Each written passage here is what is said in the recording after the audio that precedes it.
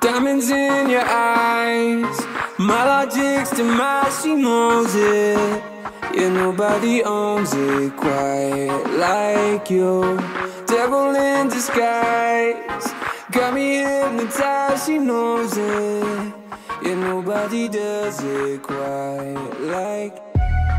Hey everybody, it is Billy at BTUFF, man. We have our project today. We are doing another boat upgrade. I think I'm running out of upgrades to do on this boat. We are going to be doing the stainless tips on the Malibu, right? And they are the silencers. I think that's what they call them, right? They got the baffles in there. See that right there? So we are going to do this. I've kind of been dreading doing this because I know it's going to, man, I have to get in that engine area and disconnect those hoses inside. I don't know how hard these are going to be. The old exhaust flaps to take off, I have no idea how hard that's going to be. I'm hoping that it goes together easy, but nothing in life is easy. So we are going to get into it though, because I have searched the YouTube up and down for instructions on how to do this. So hopefully this helps, and I'll let you know how much time it takes. We'll start the clock, and yeah, let's just get into it. All right.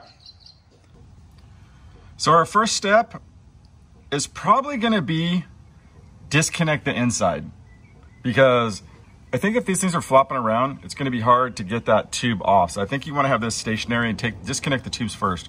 We'll see on that. I'm not sure. I'm going to get in there, but I want to show you this, that it looks like we'll be removing 4 Phillips screws, these 4 right here. And yeah, so I think I'm going to go inside and see how technical that's going to be. All right, well, I'm not sure. I'm just gonna take a look over here. I can't get in here very good, but I'm gonna take a look at what I'm dealing with. Oh, it's gonna be a pain in the ass. I have to get to that big tube right there. See that right there? I gotta get to that. So I'm gonna have to take off the side panels over here to get to it. This is gonna be a pain in the ass. This is exactly why I've been holding off on this project. All right, I'm going in with this. I think you should have an extension. I think it's going to make it a little easier. We'll have to see. I think it is though. So going with a 5/16 with a ratchet with an extension. Okay, so I got it disconnected.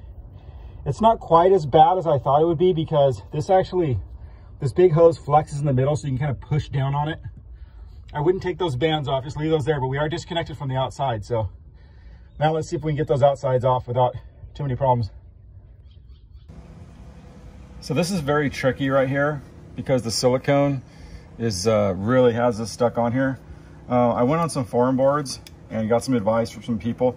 So I want to kind of free the silicone up, because that's the problem. It's on there like a rock, and I'd be very careful with this. This is like a pipe wrench. You're going to damage this, but it's going in the trash anyway. And hopefully, you gotta be real careful here though, man. Like, don't mess around. So like you can kind of, I don't know if you can hear it. I want to be real careful though, so if it slips, it doesn't get the glass. You can hear it. Hear that? Can you hear the silicone breaking apart? So that's what we kind of want to do here. Just go slow. We don't want to, you know, I want to make sure, take your time with this for sure. Like, don't rush through this. In fact, I can kind of feel it. I can kind of see it breaking loose here. Okay, so I think I got it now, but I want to show you. So it's all about getting the silicone freed up, right? So I broke out the silicone, and then I drilled these small holes around the edge, which allowed me to kind of go like pull it a little bit like this, and then also like rotate it like down, so you can see it's moving right now. It's gonna come off, but that's what you want to do, and that should finally, man, woo, there it is. And that's what you're left with. So we're gonna make sure that we clean all this off next, get all that silicone nice and clean, and go on to the next step. As you can see too, these bolt holes are not gonna line up with the holes that we have, so we're gonna have to figure that out. Okay, well, I ran into a little dilemma here. So the tolerances on this are super, super tight. In fact, it was too tight to start with, and I ended up using one of these just to kind of go around the edge, you know, one of these stones. You can get those at a lot of different places. Now, I'm gonna have to go in, because they have these knobs here, so I have a choice. I can grind these knobs off and say, I don't care about those, or I can notch the glass. There's a piece of me that wants to just grind this off because I don't think, see how like that hose right there is just pushed up against it? I don't think the hose is gonna wanna fall off that deal. So I'm on the fence here. Grind it or cut holes in my glass. I think I'm gonna grind it. Yep, I think I'm gonna do that because I just don't think, I think if I clamp those clamps on good enough, I don't think it's gonna come out. I don't think these knobs are gonna make one difference. And also too, that's probably gonna make it harder getting in through that hose. So let's go ahead and grind these off. And you know, otherwise you can go in and notch your fiberglass. I just don't wanna get in it and crack the gel, get spider cracks going, so. All right. Okay, I got it. As you can see, used a little sandpaper wheel, just scuffed it. Don't get crazy with it. And now it should slide all the way through. You're gonna wanna make sure you get in here with the razor blade and get all this stuff off really good. And then maybe chase it with like brake clean or something. I don't know, some kind of cleaner on the outside before we put the new silicone on. Like I said, we're gonna have to grind this out a little bit because the tolerances are so tight. So just gotta make sure everything's clean, we're done. Okay, well, we have both sides cleaned up. We got the old stuff off. Not in the best condition, but these are going to the trash can, so it's not that big a deal. And I guess we're ready to set the new screw templates and put it back together. Well, I scribed it with a pencil, and then I went in, and before I kill it, before I commit to those holes, I just put a little small drill bit on it. Nothing crazy, just barely hit it. Not enough to get into the glass too much, and then I'll put it back on real quick just to make sure those holes line up because you want those things really to be close to center. Okay, you gotta be real careful when you go into glass. You're actually supposed to go backwards on it. I like starting with a very, very, very small bit, right? And that way you have least chance of screwing things up or chipping huge amounts of glass out. So what you don't want to do is get a big bit in there that's throwing big pieces out. But I'm going to go a little backwards on this and see what happens. It still drills it, even though you're going backwards. I'm just going to take my time. You don't want to rush this. You can wobble it out a little bit. And then once you actually get it, you go for it with it. Not forcing it too hard, dude. You don't want to get crazy here.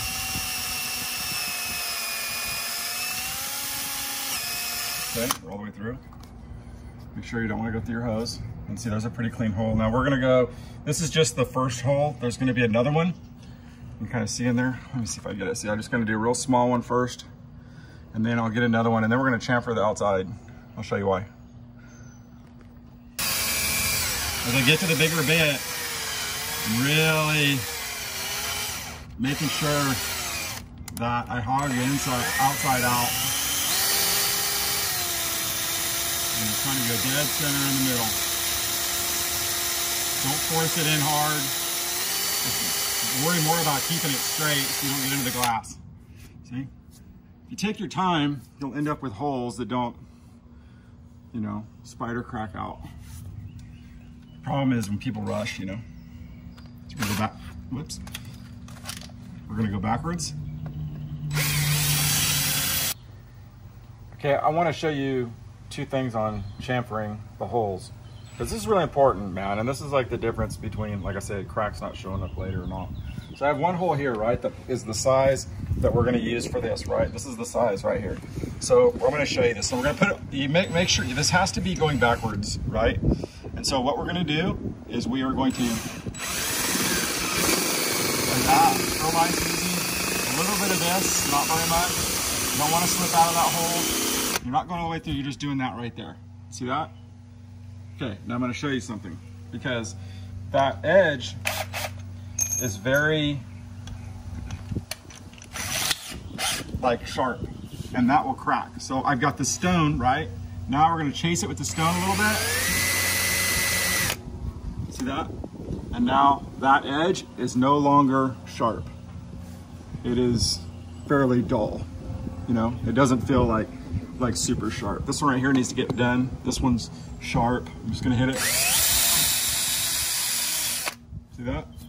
It just does it, and it feels, you can feel it with your fingers. You'll know what I'm talking about when it feels, let me blow it out real quick. There you go. That's what it should look like.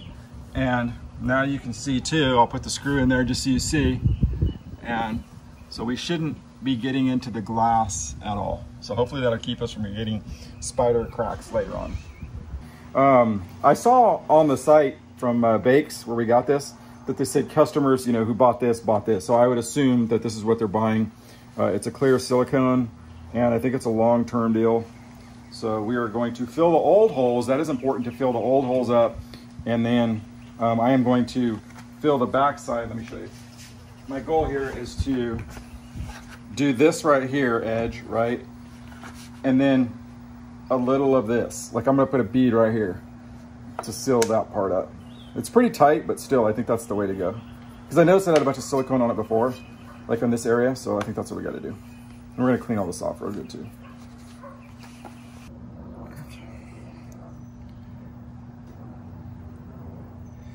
Now, I kind of put this on there, looks like a lot, right? But I can always clean off what I don't use. And I filled the holes up too, right? So I'm putting a real thin layer on this part, right? Real thin. Just gonna work this one around with my hands here.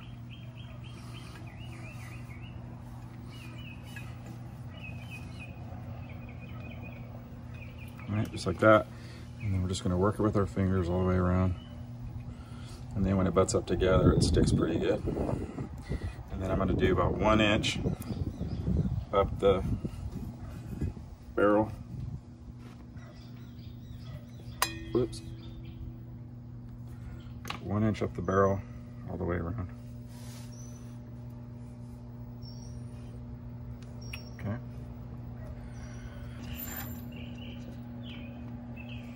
All right, so we are going to, I'm just gonna lightly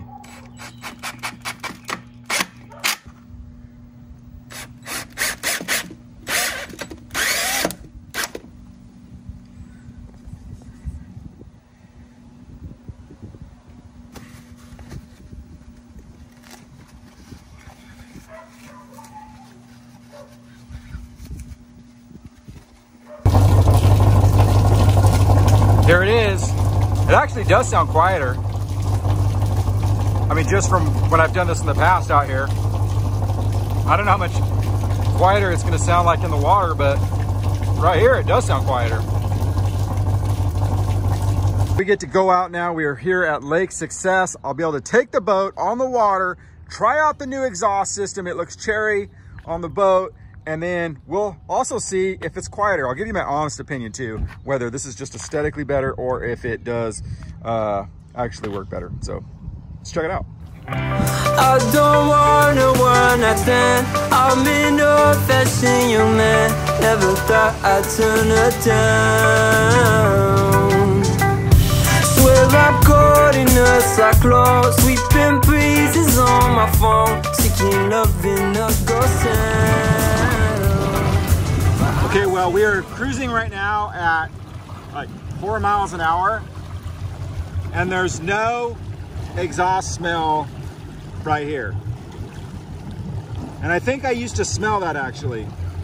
So that's a good sign that the exhaust is being kind of blown down a little bit and away from the boat, from the platform.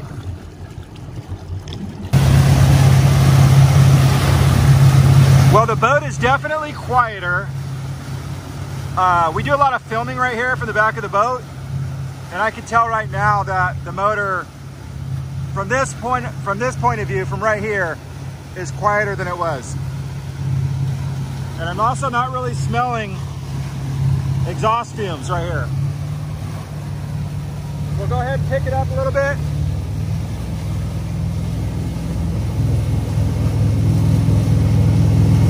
Still a lot quieter. Yeah, it's definitely quieter than it was.